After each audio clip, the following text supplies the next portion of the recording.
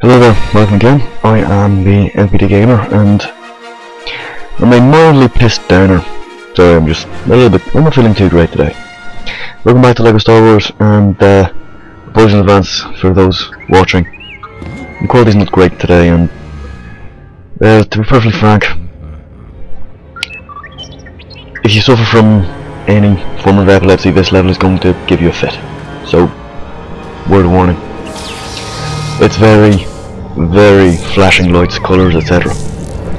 It's also quite a long one, just watching it. So, again, sorry about that. And this bit just doesn't make sense. Obi-Wan's supposed to jump through the window, catch the robot, catch the droid. So much better if you had. And the speeder's not got fucking blasters on it. Not in the movie. Doesn't make sense. Oh well. Could be worse, I suppose. I also find it's also kind of hard to keep track of where the speeder is, where you are on this level. I mean, the camera focuses on, just narrows in on the centered on the player, which is helpful, but when you're going through so many bits of cars and everything, it's kind of hard to keep track. Maybe it's just me, I'm not exactly the best gamer, I know that.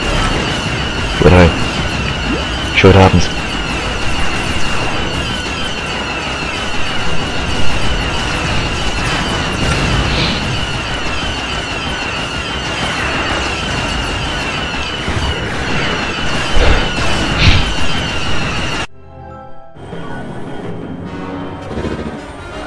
Anakin, how many times I told him to stay away from power couplings?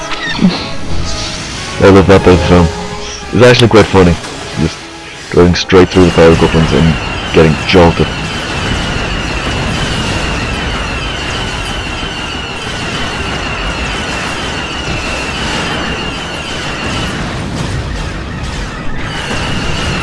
And there's one of the problems that I probably should have mentioned on this level.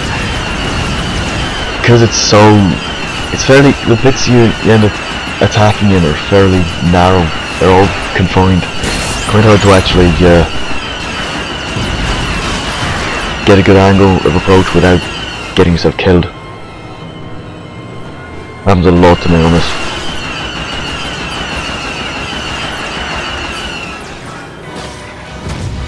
As you can see, I crash a lot.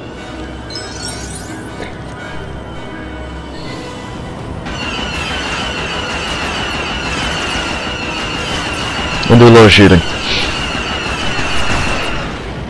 which my recording hasn't actually kept track of too well. It's actually quite annoying, but you know,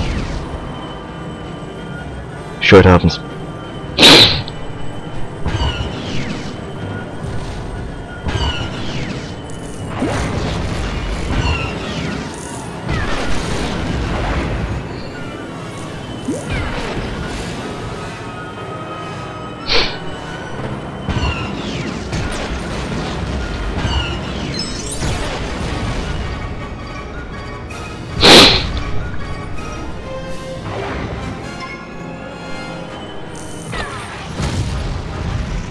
Again with the crashing and dying.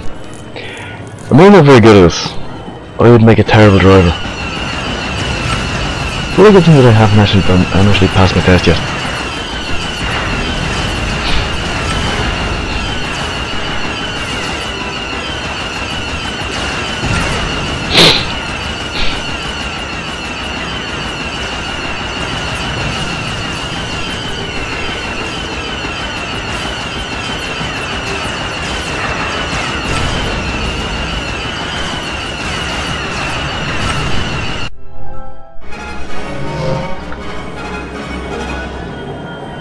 About to go into another little section. You'd have thought that Anakin Skywalker as a Jedi would have learned his lesson from the first time, but as he says in the movie, he is a slow learner.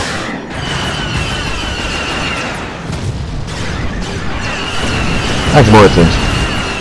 It's not necessarily a good idea to just fly straight into the enemies that are shooting at you. Even on a later round. It's not exactly the smartest of moves. But then I've never claimed to be the smartest of people. Okay, I tell you what, I have claimed that on occasion, but still not a good idea.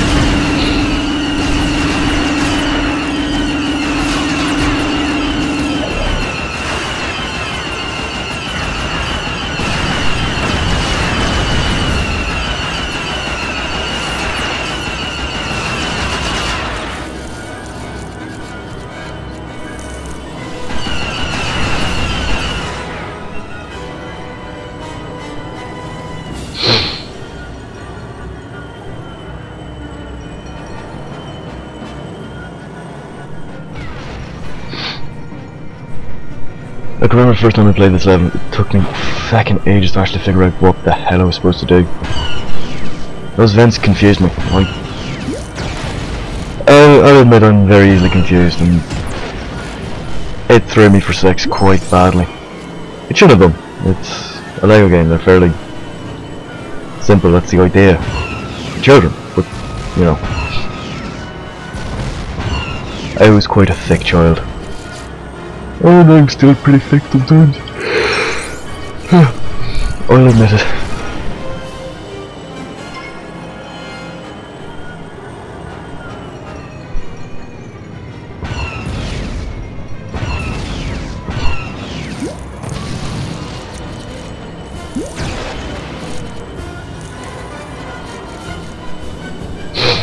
There's also yet another level which resulted in a lot of arguments and fighting with the little brother when we were playing it together.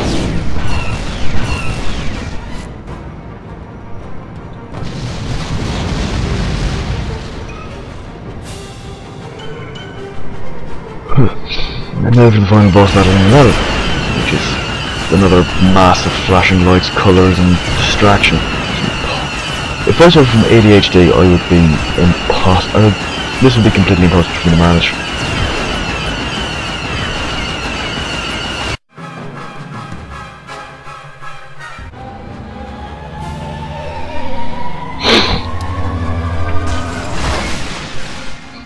I think I've actually got somewhere this actual Lego set. I loved it. I loved actually recreating the sequence. I love recreating the sequence. Sorry, yawning. It was actually really satisfying. Probably shouldn't have been, but it really was.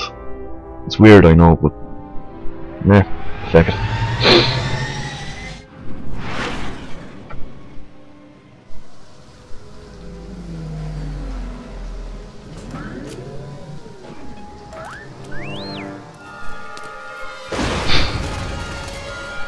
Okay, he should be dead.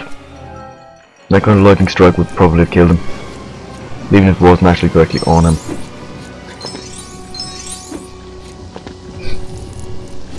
Although it's quite nice to be playing as Obi-Wan Kenobi again, and as a Jedi Master, as Qui-Gon envisioned rather. A far greater Jedi than Qui-Gon ever could be.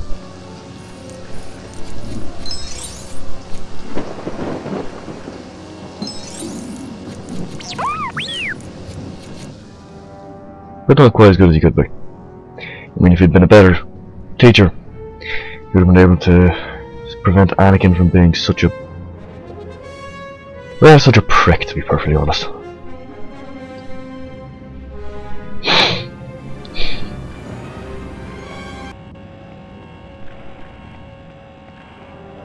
Stupid obsessed child. No well. Shite happens. I have to say, these levels are incredibly good for... Sorry. These levels are incredibly good for gathering studs. Especially when you got the multiplier extras. You can get so many you can basically earn enough to buy all the best characters as soon as you've got one and gone through a level twice, maybe. If you know what you're doing and you got every single one of them, you can earn over 1 million studs in the space of 30 seconds. If that. Layer clones merging in formation. It's actually quite amusing. Probably shouldn't be, but you know, it is.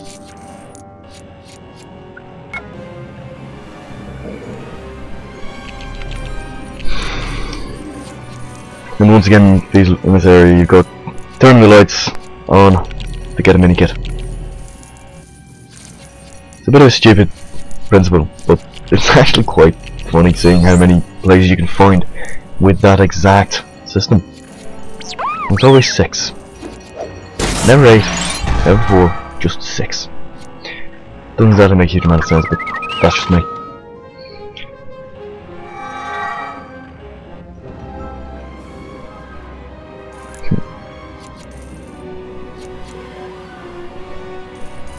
Always a good idea to check out. Well, again, sorry. Whenever you come into a corridor from the side, it's always a good idea to check towards the camera, because there's usually something good there.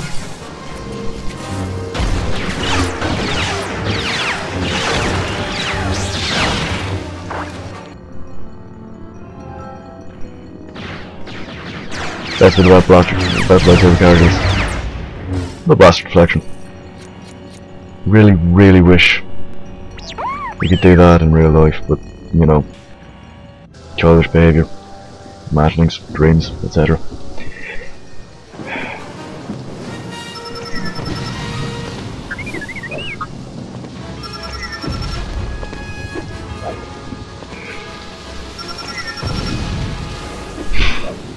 First time I ever did this, or tried to do this a little bit, it was such a challenge because I didn't realise that it was my proximity that was setting them off.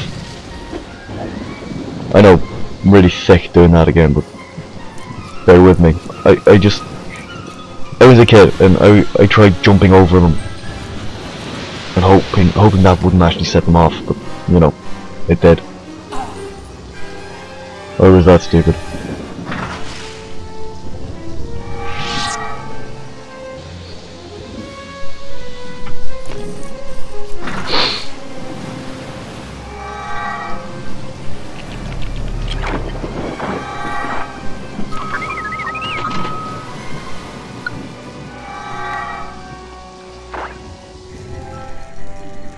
This bit also confused me a bit, because I didn't realise that you had to use the droid to shut down the valves, to actually close them off.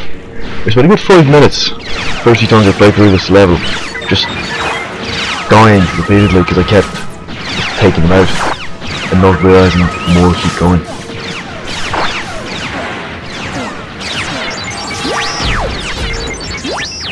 Again, I know, quite thick, but I was a child. I didn't expect that, but deal with that kind of thought. Admittedly, I don't generally think a huge amount anyway, but that's just because I don't know. It's a lot of effort sometimes. I enjoy thinking, but I don't do enough of it.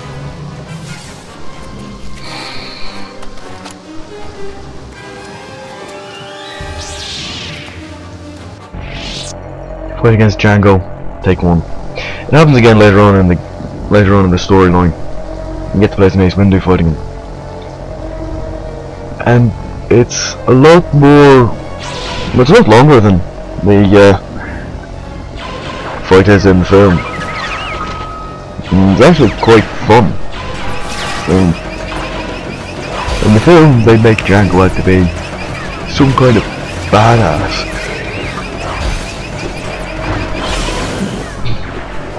But he kind of demonstrates his legitimate badassery too with Obi-Wan, and it's quite impressive.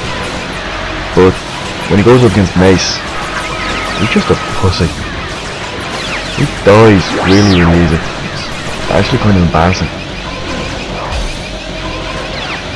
in my opinion.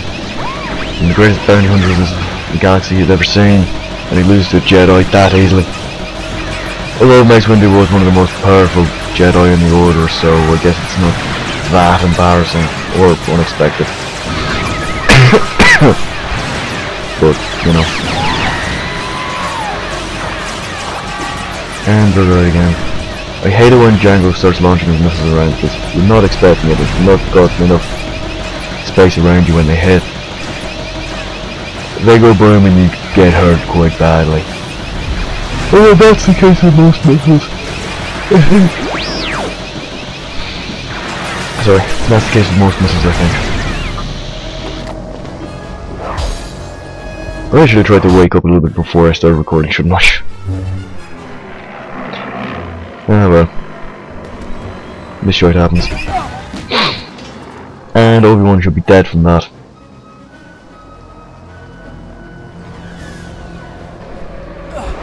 And this doesn't make any sense. It lands on the feckin' thruster port. That tracking device is gone. Guaranteed. Thanks for watching again. Please like, comment and subscribe. And I will see you again next week. Thank you very much for your loyalty if you've actually been sticking around this far the whole way. It's very much appreciated. And goodbye.